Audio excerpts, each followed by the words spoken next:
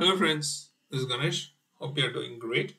In this video, we are going to see two different functionalities of OData calls. One is synchronous, another one is asynchronous.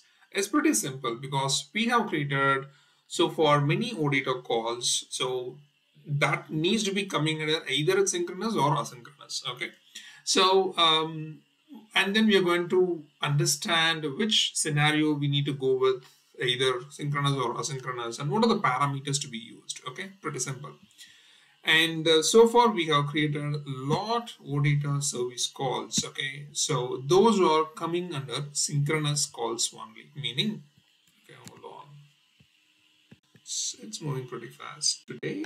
Okay, so meaning we didn't mention anything specific to the call. So simply we call the OData service with our get entity set, mostly with get entity set. Okay, so those are coming under synchronous calls. So the idea of synchronous call is if the OData URI or the client sends a request and it's waiting for the response from your backend system.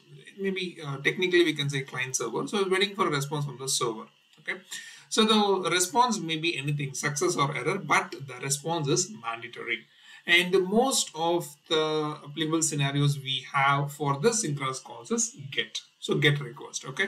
So I'm sending information, I need the information back. Probably I'm sending a PO number, I want the PO information. I'm sending maybe a material information, so I want all the material information details. So these are the pretty simple examples to understand about the synchronous calls.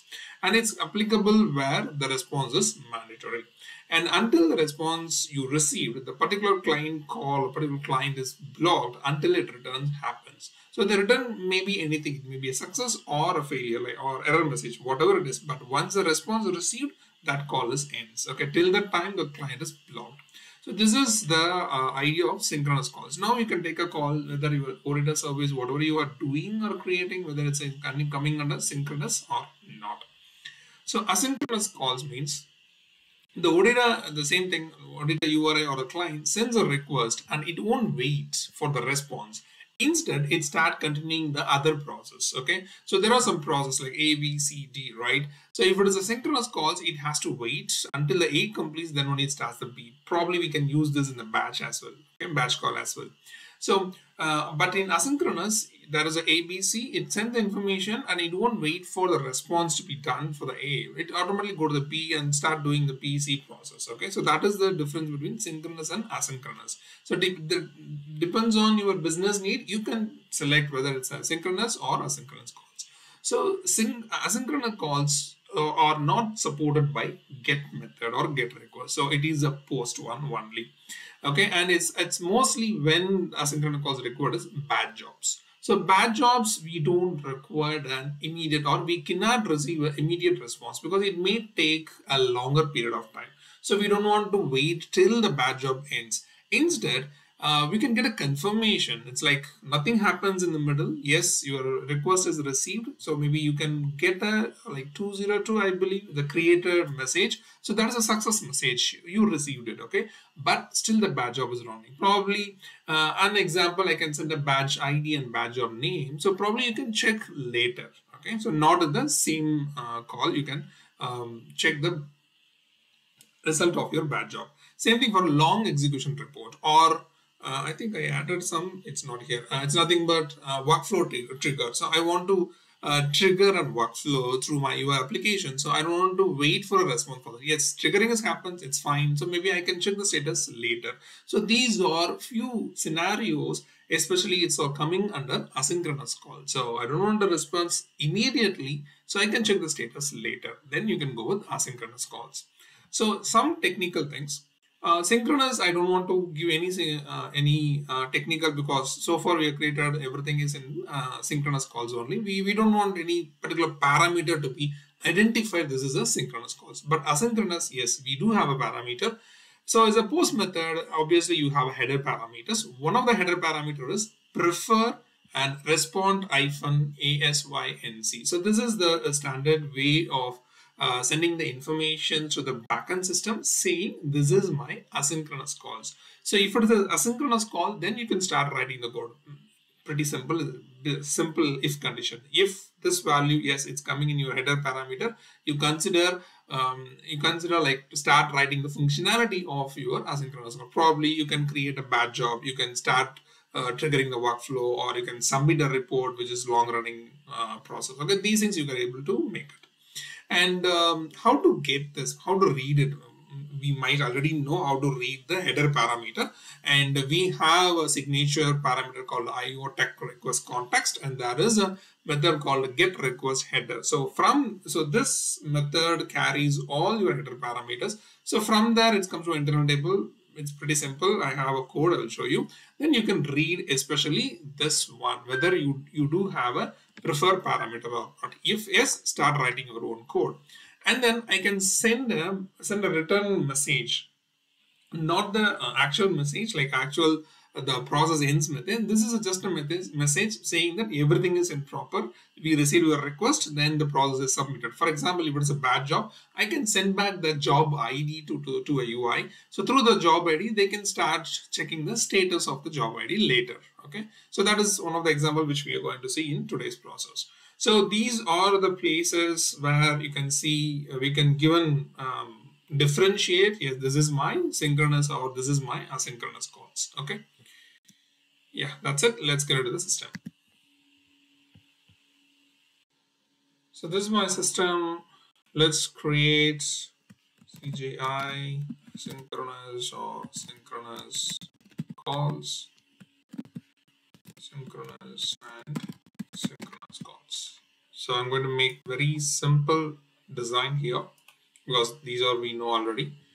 So entity type, I'm going to create. That's for, maybe I can say my jobs. Continue. Okay, so the properties are pretty simple.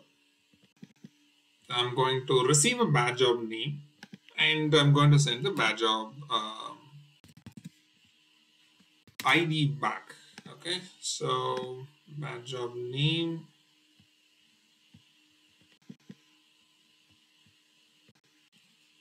It's going to be 50. Okay, and it needs to be selected this. Okay, otherwise we'll get an error while running. It's not a syntax error. Okay, and I need a job ID. Here J is caps. I think it's not required as a key. String. It will be 10, not more than that. This is also under create JID. JID. That's it. So let me generate it. Okay.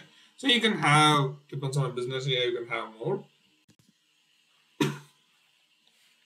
So I'm generating my service. So now I have to redefine the create entity, because asynchronous is going to be happen in post method, because the header parameters is not able to recognize in the get method. So it's coming under the post method only. So runtime artifacts and DPC extension, go to workbench.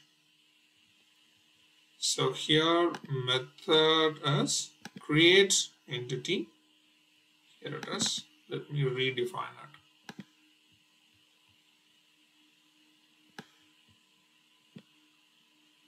Okay. So I have the code. It's pretty simple. And anyway, I'm going to add it in the drive also, so you can refer it, because I don't want to write entire code here. So let's keep the video a little simpler. So let me copy the code. So this is my code.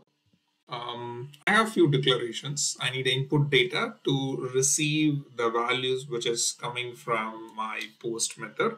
So it's nothing but what are the properties of my SHW entity type parameters. It's nothing but job name and job ID. So I refer the same thing, job name and job ID. Okay, J name and J ID. So that is the input which I'm going to read through the read entry data. We have seen it a lot, so I don't want to explain more again. And I have two more parameters, especially to hold the job name and job ID. I can say job count here. And here I'm going to read the header parameter value.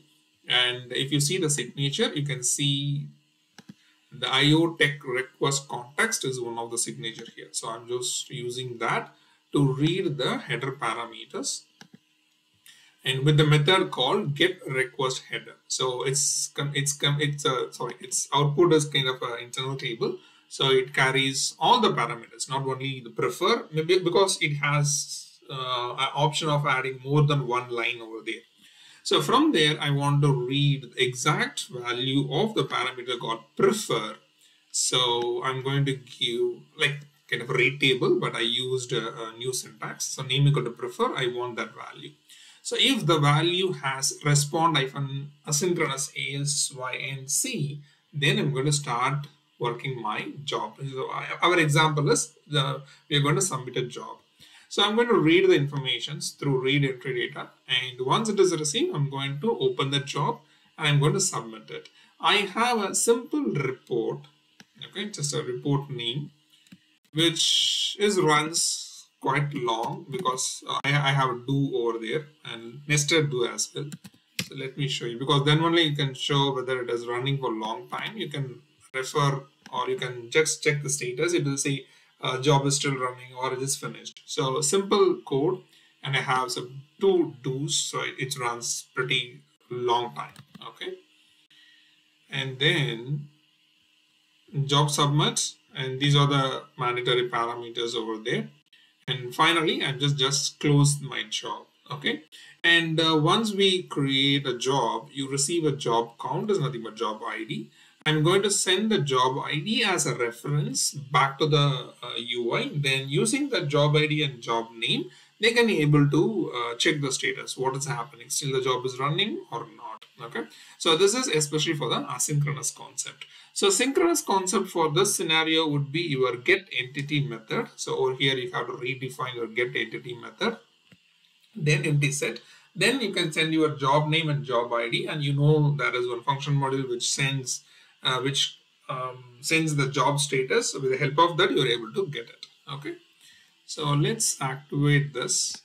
So once it is active, then go back to create the service registration here and register local. So it depends on your business design. You can say like local, or through a system analyze you can create it if you have a different gateway server. So it's green. Then go to SAP Gateway Client and entity set is this one, and make sure it's in post. And the parameters, I'm going to give the parameters first. So the parameters, the formatters, this one for each field. Okay, so I have two fields, but I'm going to give only one because I'm not giving anything in the job ID. That is only receivable. If it is more than one parameter, you have to pass a value separated by comma with the same format. Okay, that and all we have already seen. So the last step is the header name is prefer, and the value is respond ASYNC, right? That's it. This is the header parameter. So the code is already ready to read this. Based on that, there is if condition. If the value is respond ASYNC, then it start generating a job. Okay, when it's submit a job, obviously we'll get a job ID as well. Okay, so I'm in a post header parameter input parameter is added, and the header was also added. Then execute it. It should get 201 as a created status. Okay, and what is the job ID? So material job name as sent, the same thing is received, and this is the job ID. So if you go to /o SM37 and let's just execute. So I have one job, it's still active. Okay, so because I have a do statements over there, if you keep refresh, so material job is 34, 36, it's keep increasing it. Okay, So what happens? It's running. Probably you can redefine the get entity set method now, as you received a job name as well as the job ID, and using that function module, you can come to know what is the status. Probably you have a refresh button in the UI, and keep on refreshing it. Every refresh, there is a get method. It go and check what is the status of the job in the backend system. Okay, so probably that could be quite easy. You can just try it from your end as well. So this is a way to use the asynchronous calls in the OData calls. Okay, asynchronous functionality in the OData calls along with a header value. So hope this might be useful. Just go through words, play around, and if you have any doubts, please let me know. Thank you so much for your time. See you in the next video. Bye.